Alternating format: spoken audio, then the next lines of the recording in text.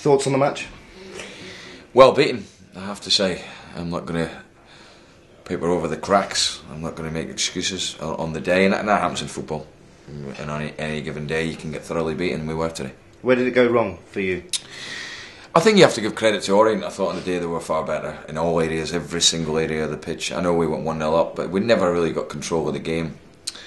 A real disappointing performance from the team as a whole, really. And you know, but I have to say we haven't been playing great for 4 or 5 games now, and them performances haven't. I've not ignored them because although we've been winning games, I always analyse the performances, and I don't think we've been fluent, particularly at home. But today, like I say, you have to give credit to Orient because I thought they were outstanding on the day.